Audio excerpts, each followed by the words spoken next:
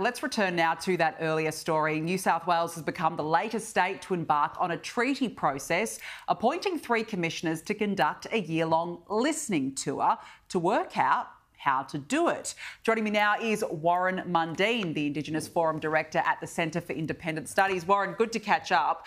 Great to catch up. What exactly is a listening tour?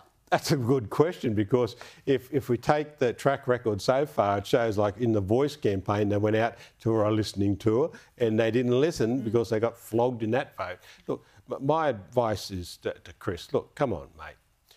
Stop wasting money. You know, we know what the issues are within Aboriginal communities. We know how to fix things and get things better. Setting up these talkfests, it's just a waste of time. And even if you go ahead with it, it has to be a vote for the people of New South Wales. And I'll tell you what the result is. Yeah, well, I think it's pretty obvious. And this is the thing, though, because you spoke about actual trying to fix Aboriginal matters, issues within the community. But will a treaty do that? No. Is this going to solve the problems that are out there? Because New South Wales is one now of many states and territories forging their own path. None of them are going to fix anything, I'll tell you that now. All it is going to do is fix the hip pocket of the people who are sitting on those committees. You know, we saw in South Australia only 10% of Aboriginals actually voted in that election. 90% didn't. That's a big no, we don't want this. Victoria, they've had 2 elections now, 7% of Aboriginals voted in that. So that's 93% of Aboriginals didn't bother, don't want it. It's not going to help anyone. It's just a total waste of time. Let's start looking at the crime rate. Let's start getting education. Let's start getting jobs and dealing with those governance issues that need to be done.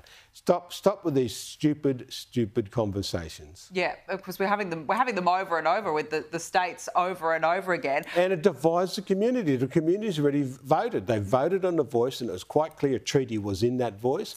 They made it quite clear, no, we want to come together as a nation.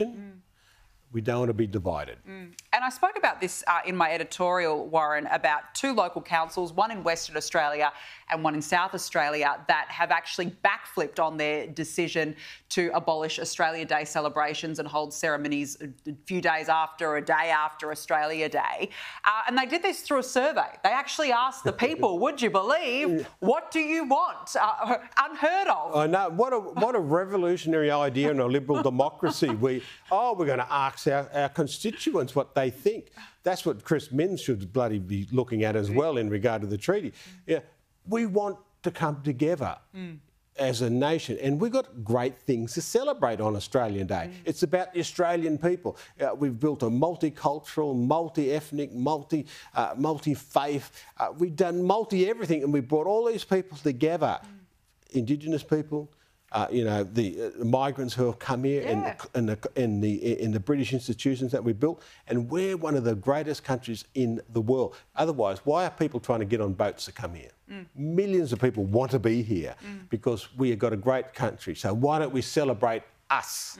Australia Day is about us, so let's do it. And what role do you think that Labor federally play in this? I mean, they fobbed this issue off to the councils because they were too gutless to actually have a proper debate and a proper discussion about Australia Day. Now you've got all these councils completely confused and spineless at that as well. I mean, as we've said, they're not asking ratepayers, the constituents, what they want. They're making their own decisions. But I mean, we need leadership on this, Warren. Exactly. That's what we've got to have. We've got to get leadership and say, look, hey, listen to the people out there, listen to the constituents, listen to all the Australians.